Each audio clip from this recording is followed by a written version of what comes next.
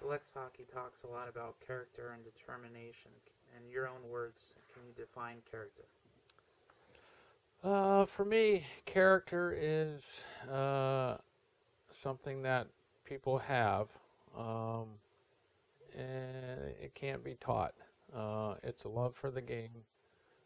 It's a willingness to do whatever you need to do to help your team win.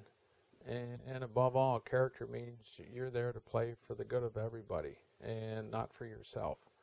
Part of that comes from when you play hard yourself, you're contributing to the team. But that is the makeup of the team. So to have great character, you have to be willing to do it all, and you have to be willing to do it for the guy next to you, the guy across the room from you, and everybody else in that locker room. And that to me defines character.